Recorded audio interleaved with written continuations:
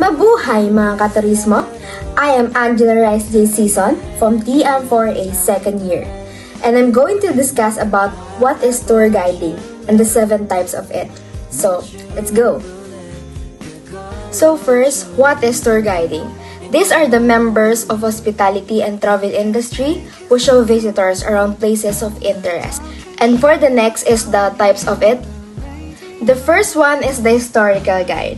A historical guide leads tourists around historical landmarks and points of interest, like ruins, temples, battlefields, and other sites of historical importance.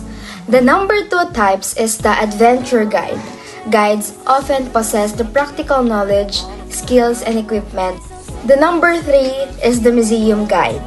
Museum guides work to offer insightful information to museum guests by giving them backgrounds, knowledge on exhibits, work of arts, and artifacts.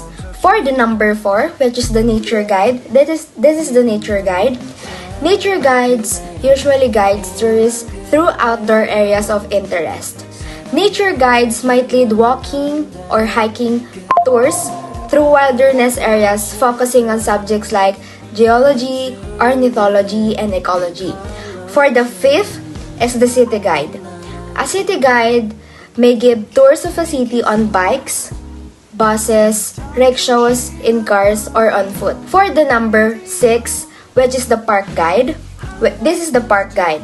A park guide may work in assisting guests in theme parks, zoos, and state parks and the national parks. For the last types is the freelance guide. This is the freelance guide. Sometimes individuals may choose to offer their guiding services independently. That's why it's called freelance guide rather than representing a business, museum, or location.